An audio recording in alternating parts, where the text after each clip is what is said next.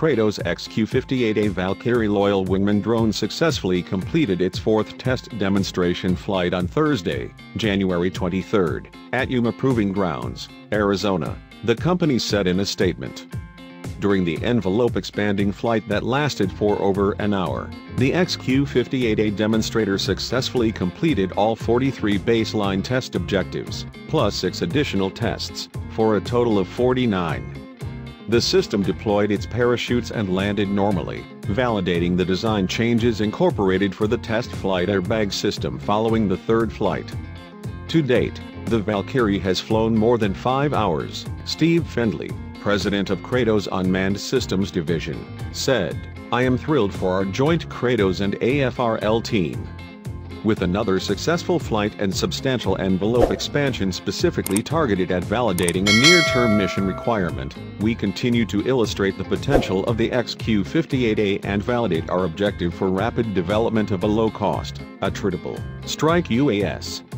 We look forward to continuing to support AFRL and our other customers in application of the Valkyrie to both existing and evolving duty opportunities. The XQ-58A Valkyrie system is a low-cost, multi-mission, runway-independent unmanned air vehicle, UAV, capable of long-range flights and high subsonic speeds intended to support a variety of defense mission applications. It was developed by Kratos Unmanned Aerial Systems in partnership with the U.S. Air Force Research Laboratory, AFRL, on the Low-Cost Attritable Strike Demonstrator, LCASD, program.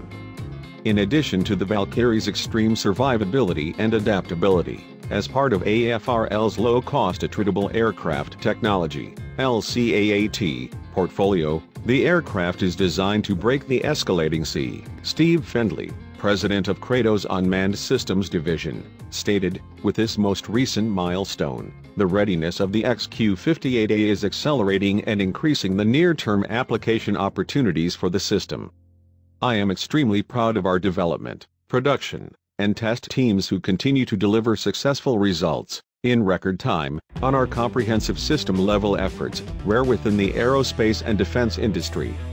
In addition, I appreciate the cooperative and team-based relationship Kratos has shared with AFRL in the development and demonstration of the Valkyrie." The XQ-58A demonstrator is a low-cost unmanned air vehicle, UAV, developed by Kratos Unmanned Aerial Systems in partnership with the Air Force Research Laboratory, AFRL, on the Low-Cost Attritable Strike Demonstrator, LCASD, program.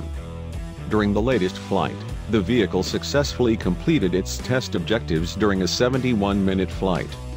The Valkyrie is a multi-mission, runway-independent UAS capable of long-range flights at high subsonic speeds and a variety of applications. The joint effort falls within the Air Force Research Laboratory's Low-Cost Attritable Aircraft Technology, LCAAT, portfolio, which has the objective to break the escalating cost trajectory of tactically relevant aircraft. There are a total of 5 planned test flights for the XQ-58A, with objectives that include evaluating system functionality, aerodynamic performance, and launch and recovery systems. The U.S. Air Force's Kratos XQ-58A Valkyrie unmanned aircraft was damaged while landing after completing its third flight of the Low-Cost Attritable Strike Demonstration program on October 9 at Yuma Proving Ground, Arizona. Unfortunately, high surface winds and a malfunction of the vehicle's provisional flight test recovery system resulted in a mishap after landing which damaged the aircraft, said an Air Force statement. The XQ-58A, part of the Air Force Research Laboratory, AFRL's Low-Cost Attritable Strike Demonstration, LCASD, program, completed all test objectives during the 90-minute flight. The third flight continued to expand the envelope, successfully pushing the flight demonstrator to higher speeds and altitudes to further test the system. We continue to learn about this aircraft and the potential the technology can offer to the warfighter. This third flight successfully completed its objectives and expanded the envelope from the first 2 flights. We have gathered a great deal of valuable data from the flight and will even learn from this mishap. Ultimately, that is the objective of any experiment, and we're pleased with the progress of the Low-Cost Attritable Strike Demonstration program, said Major General William Cooley, commander of the Air Force Research Laboratory. The scheduled fourth flight of the Valkyrie will be delayed. Kredit said in a statement that the prototype cushion system, which was employed for the initial test series but is not intended for ultimate operational use, suffered an anomaly during the final descent, resulting in the aircraft sustaining damage upon touchdown. The statement added that the damage has been evaluated and determined to be fully repairable. Steve Fendley, president of Kredit's Unmanned Systems Division, said, "I am extremely proud of the team and the level of success we have achieved with the entire Valkyrie system. We have now successfully completed 3 virtually flawless. Based on the flights performed to date and the resulting data generated, we do not need to revise any of the airborne control systems, which is amazing for any newly developed system, but especially so for UAS. We believe that our customer set is extremely pleased with the XQ-58A's system performance to date. The reliability of the cushion system is an area we must improve, and we'll be working with our subcontractor to perfect the system before Flight 4. However, this is specifically why flight test series are performed, to address any issues ahead of full operational capability being achieved." Eric DeMarco, president and AMP, CEO of Kredit, said, "All of Kredit is extremely proud of our partnership with the Air Force Research Lab and the incredible progress that the team is making with the XQ-58A Valkyrie. In addition to the XQ-58A, which successfully completed this most recent mission, Kredit has 2 additional company-owned Valkyries which missionization and flight regimes we are coordinating with our customers. From day one our intent has been to have multiple aircraft ready to be able to support multiple customers/program needs and ensure aircraft availability is not an issue." Kredit Defense and AMP Security Solutions, Incorporated announced that Kredit's XQ-58A Valkyrie drone completed another successful test demonstration flight on June 11, 2019, at Yuma Proving Grounds, Arizona.